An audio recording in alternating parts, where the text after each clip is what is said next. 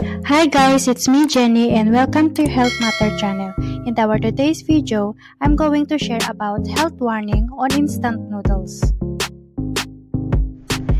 Due to suspected excessive amounts of ethylene oxide, a chemical frequently used as a pesticide, 3 member states of the European Union have issued consumer alerts on a popular brand of Filipino noodles.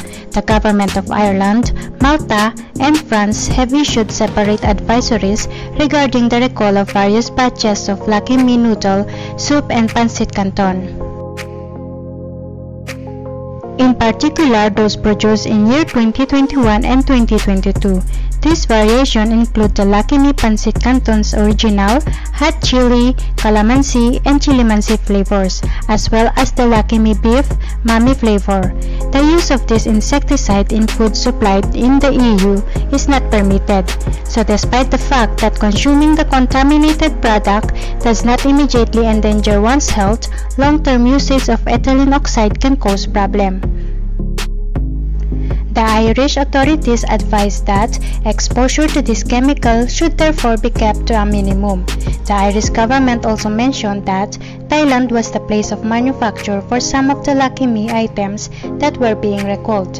And additionally, the French authorities advise consumers not to continue using the item and send them back to the place of purchase or even dispose of them.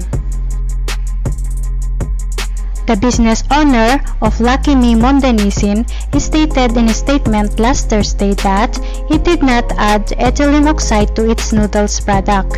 It is a standard procedure to control the microbial growth that is typical of agricultural products in spices and seeds.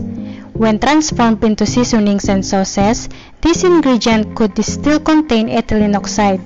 The business owner Mondenisin further guaranteed that all luckyme products are registered with the Philippine Food and Drug Administration (FDA) in accordance with the national regulation for ethylene oxide as well as local food safety norms.